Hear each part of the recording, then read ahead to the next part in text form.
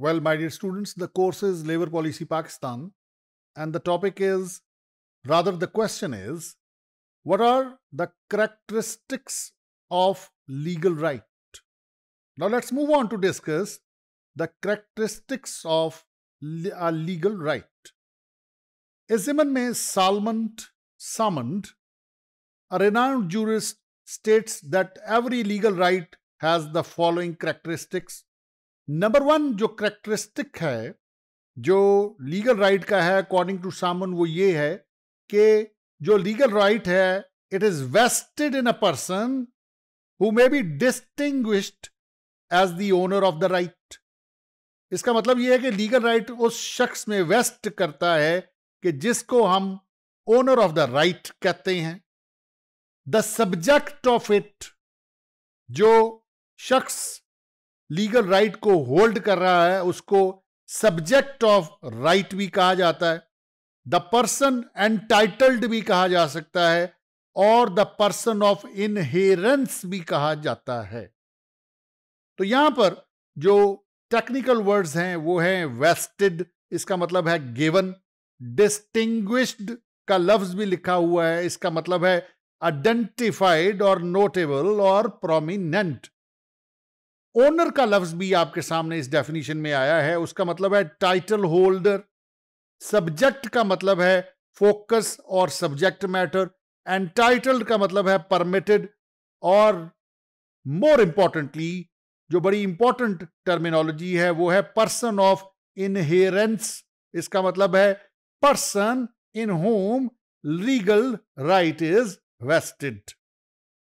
दस my dear students, ये जो डेफिनेशन है इसका मायने ये बनता है कि legal right is given in a person who may be notable as the title holder of the right, the focus of it, the person permitted और the person of substance. My dear students,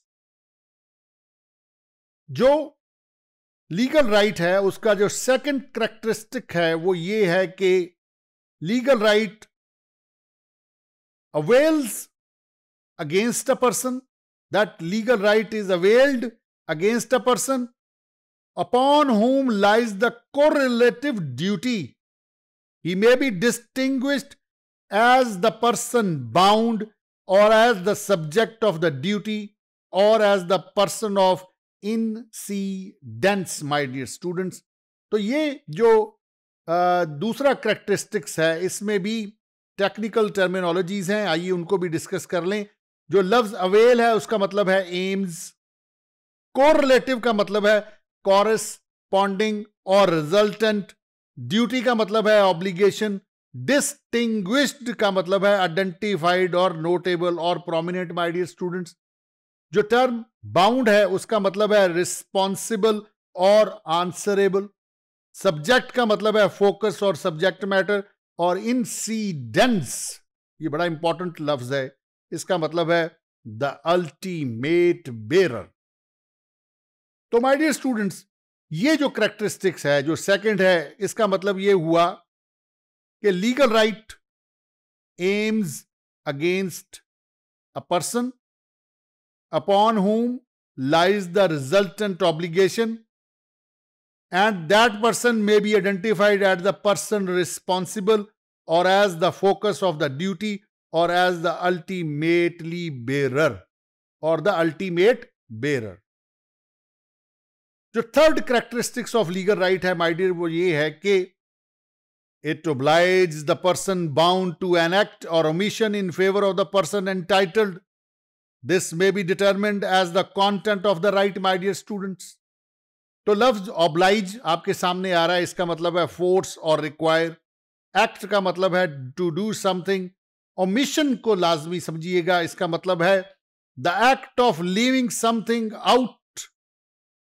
entitle का मतलब है give the right. Content का मतलब है substance और essence और heart और core of something. My dear student, दस माय डियर स्टूडेंट्स, हम ये कह सकते हैं it requires the person bound to do something. That legal right requires the person bound to do something or leave something out in favor of the person given the right. and this may be termed as the heart of the right, my dear students. The fourth characteristic is the act or omission relates to something which may be termed as the object or subject matter of the right, my dear students. And fifth characteristic is every legal right has a title. That is to say, certain facts or events by reasons of which the right has become vested in its owner. Now, question rises कि labour rights कहां से stem करते हैं, इनका origin कहां से है?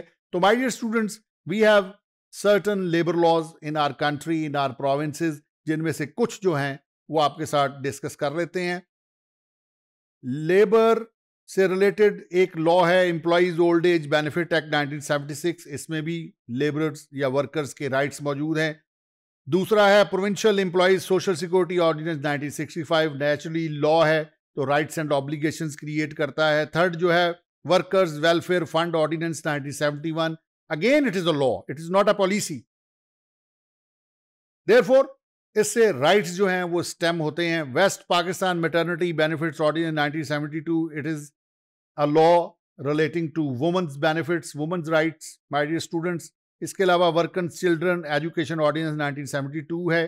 Companies profit worker participation act 1972 है. और इसके अलावा वर्कर्स कॉम्पोसेशन एक्ट 1923 है. और इसके अलावा बेशुमार लॉज हैं.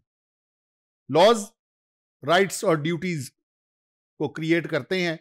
और राइट एक शख्स का राइट जो है वो उसके फेवर में कोई काम है, कोई एक्शन है कि जो दूसरे लोग करने के पाबंद हैं, और इसको लॉ इन्फोर्सिंग जो अथॉरिटीज हैं और कोर्ट्स हैं इंप्लीमेंट करवाने की पाबंद हैं. Hope you have understood the topic. Thank you very much Indeed.